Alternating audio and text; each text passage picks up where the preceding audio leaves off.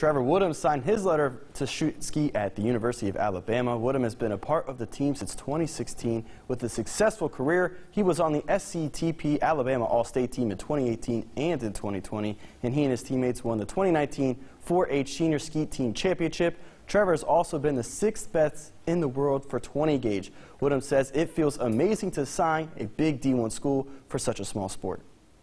Well, it's crazy, you know, because I never thought I'd be able to play anything at Alabama. But when I discovered skeet shooting and when I discovered I was really good at it, I started looking to see if Alabama had one, and they did. And I went to their camp, and I did good, and they liked me. So it's a great feeling to be able to go and compete with them, be on their team.